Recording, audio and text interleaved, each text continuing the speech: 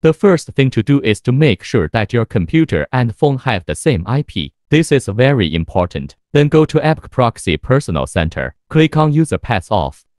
Select the country, state, city, and auth account. Then select the session type and other parameters. Generate command. This is the proxy to configure to the mobile side. Then go to the Wi-Fi settings on your phone. Tap the little triangle behind Wi-Fi. Scroll down to the proxy settings and click Manual. Enter the address and the port number.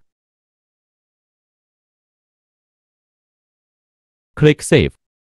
View proxy services. Enter username and password.